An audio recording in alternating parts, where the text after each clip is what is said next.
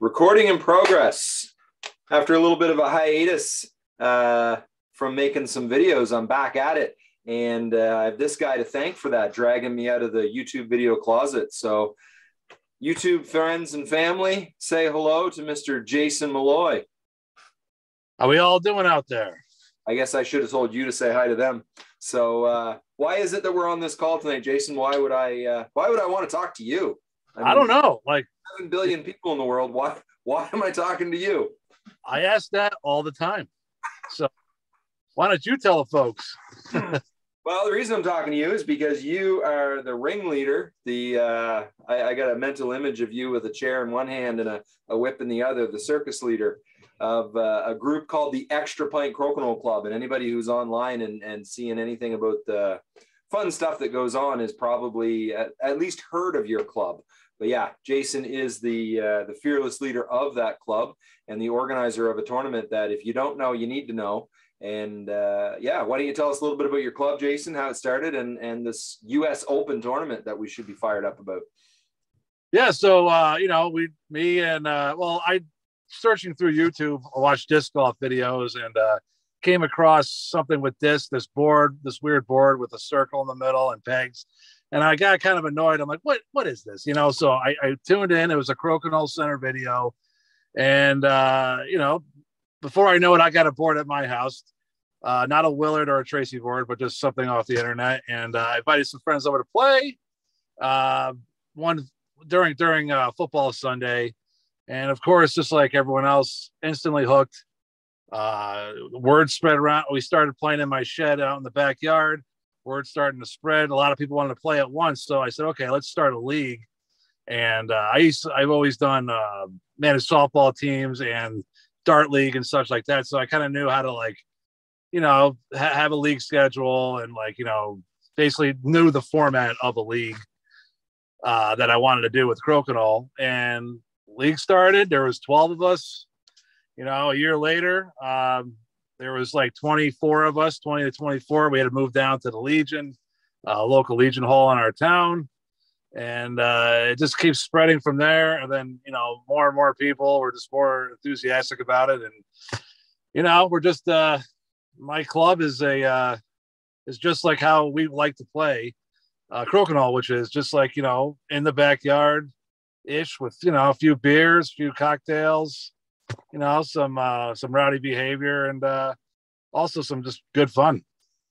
I have often been guilty of telling people that your club is called the Extra Pint Crokinole Club for a reason.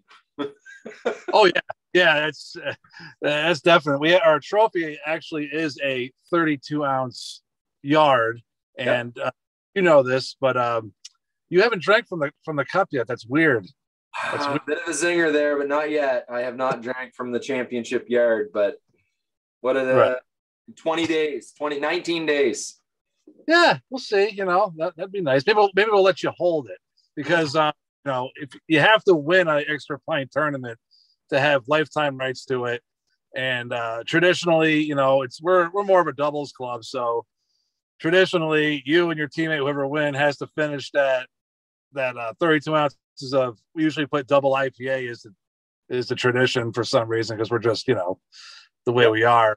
You got to drink it within, a certain amount of time for the win to be sealed and, written in history. Right. Okay. Well, I look forward to that challenge, the 32 ounces, because my partner this year is very much not a real big drinker. And he said to me, Jeremy, when we win, because he's smart, he knows what's up. He says, when we win, drinking that yard is pretty much on you. And I'm like, hey, man, I'm here for you. I'll take one for the team.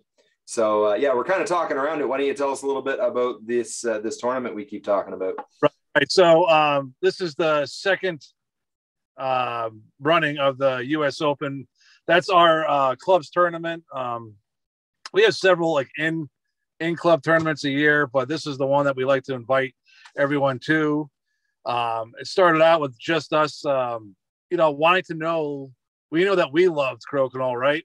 And we thought there'd be, we wanted to see who else was out there in the surrounding area in the Northeast and beyond that wanted to play. So that was the first reason why we put this tournament on. And the first year we did it was a great success. We met, you guys came down, you and Hutch Daddy, and the Beerlings came down. We had a lot of other local contingent, and all around the Northeast and even Texas. Yeah. It's basically what it is. It's a doubles tournament. It's a competitive doubles tournament that, I don't know. It's just something that it's more of a celebration of crokinole than it is an actual tournament. It's high level play, but I don't know. It works in both ways, I guess. Yeah. One of the memories I have of being down there, and I think it was 2019, was the first time the U.S. Open ran. And like say, Hutch Daddy and myself, Andrew Hutchinson was my partner. We were the Canadian cue balls, and the Beerling brothers. We drove down there. But I remember afterward that you came to us and you were like, "Hey man, it's my first crokinole tournament I've run." And the four of us have played in lots and lots and lots of competitive NCAA tournaments. And you came to us afterwards and was like, "Listen, what could I have done better? How could I make this better?" And all of us were like, "Dude, like you knocked it out of the park. You did a bang up job. Yeah, just everything about it, fantastically run. Yeah, just a great group of crokinole players. We felt super welcomed. Other than the people that were swearing at us because the Canadians come down and won, but the Beerlings were a little more winning than the Canadian cue balls. But it was just an amazing time, and I've been itching to get back there for the next U.S. Open for about 3 years. So here we are in 19 days. Yeah, tell me about it. We're really anxious too, because right before we were all set and ready to go, and then the lockdown started right before 2020 tournament, and we bought all this stuff for the tournament. We didn't get to use it, so now we get to use it, shirts and pint glasses and all sorts of stuff. Yeah. So but yeah, what's registration looking like for this year? I know in conversation you've mentioned teams coming from some really cool places. So what do you got? What do you got for teams coming? We have another Texas team coming. We have signups from Maryland, team from South Carolina, from Maryland, or I said Maryland already. Rhode Island, our friends down at the Brooklyn Crokinole Club are coming over. We have 2 other New York teams from the Southern Tier Crokinole Club showing up. That's all I could think of right now. I'm probably missing a couple, and we have a lot of the Extra Pint local guys too. So and we're so excited to meet everyone that comes and plays in our tournament. Yeah. Like that, like I was trying to explain before, like that's what we want. We want people to come. We want to meet other enthusiasts, and from Canada and especially the United States, because it's starting to catch on around here. Obviously, that, and oh yeah, good to form a community within the United States, and more importantly up here on the East Coast. Yeah, I remember the last time Nick was there from New Hampshire. And I think there was 4 players come over from Boston. So yeah, just really cool to meet people. The people from Boston I've met once or twice at the World Crokinole Championships in Tavistock. But I think that was probably, that would have been the first time meeting Nick. So it's one of those things, the same as you meeting the guys coming over from Brooklyn. You see them online, even have conversations with them, but to get to meet in person and sit across the table from them and play the greatest game on earth is a pretty cool way to spend a Saturday. So yeah, especially that's another thing too. Like, why wouldn't you want to come and just you get to spend the whole day playing crokinole, you know what I mean? And that night after the finals, so, and even the night before we have a little get together too for all the visiting teams and whatnot. We all get together and have a few drinks, something to eat, and play games, right? Crokinole and some variations of crokinole. Yeah, I heard, as much as I enjoy tournaments and the competitive and the great tournament you put on, I had some great memories from the Friday night, the social, playing the whole Survivor tournament, and then even Saturday night after the finals, there was a lot of games going on, and got to play with some different players and play with different partners, because throughout the tournament you have the same partner, but partner with different people in the evening and have some fun. Just some real fun playing crokinole. So there's still room left. Oh, there's room left. registration closes the May 14th, like a hard close. Then we got to start getting prepared. Yep. Everything. Yep. If you're interested, maybe I'll send Jeremy a link or something it's a registration form. Just register, and then we'll get back to you. And then there's a process you have to do to complete your registration. So, yep. But yeah. But I do want to ask you something too. Like, I hope to experience this year. The finals from our tournament, we have our tournament, the round robin and the single elimination tournament is in one location at our American Legion in Voorheesville. And the finals is at our other sponsors venue, which is Indian Ladder Farm Cidery and Brewery.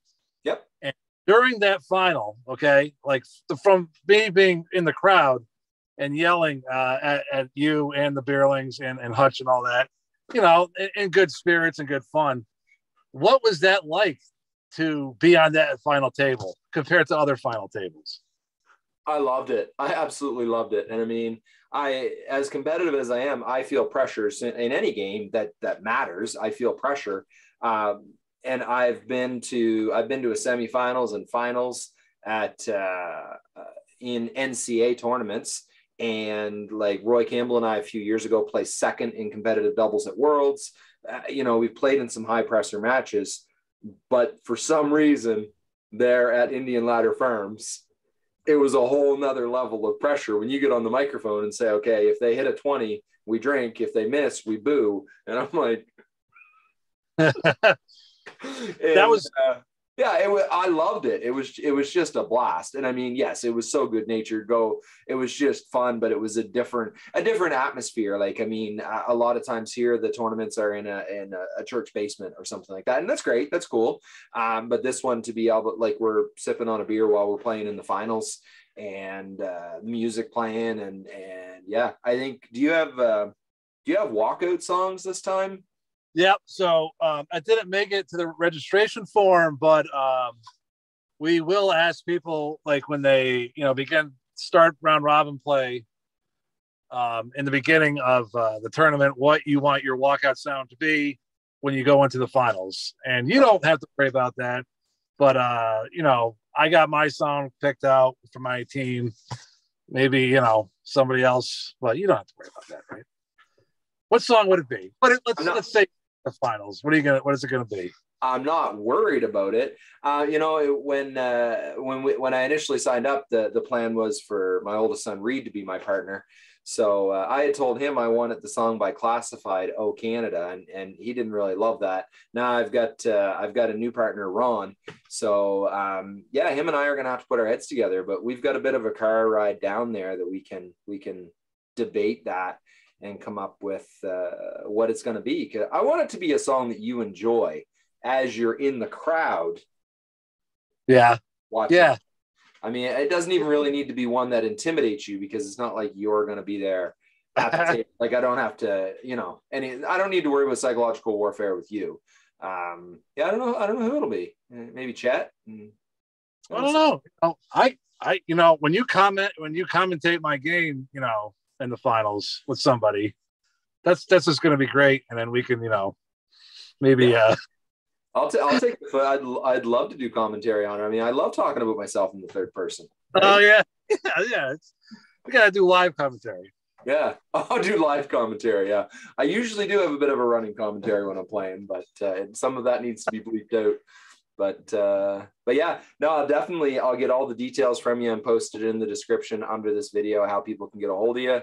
And I know last weekend when I was in Boston at PAX, I had the flyer out on the table. There was a number of people snapping pictures of it, like, yeah, we should go there. So I'm not sure if you've seen any new registrations from that, but there was some decent players there. I'm like, yeah, get over there, meet these guys, have some fun. So yeah. Oh yeah. We got some emails from people that attended PAX just wondering about the club, because there's actually a couple of people that are pretty local. So that's right on. Yeah. Thank you very much for doing that. Oh, but yeah.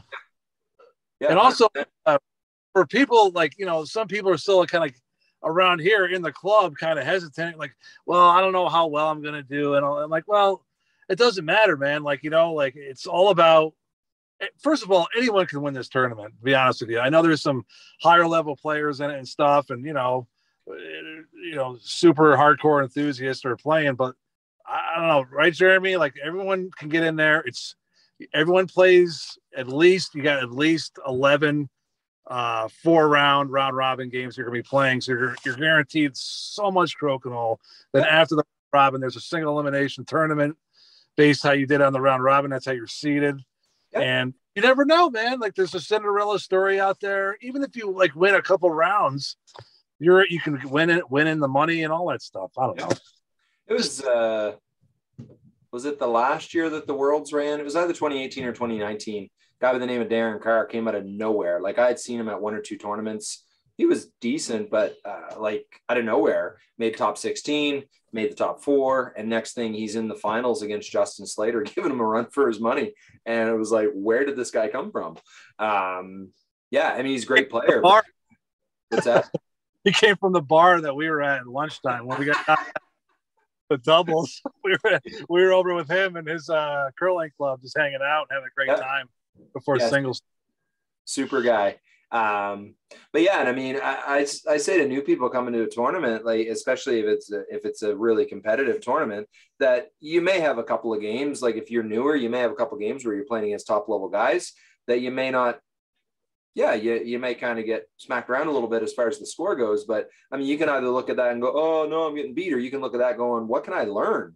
What can I learn that I then take in the next match? And I guarantee, I mean, most people are going to have some matches against people that at their level that can be genuinely competitive. And yeah, you're either going to win or you're going to learn. Uh-oh. Did I lose you? You're back again. Dead anyway, so. What's that? My phone's dying, so. Yeah.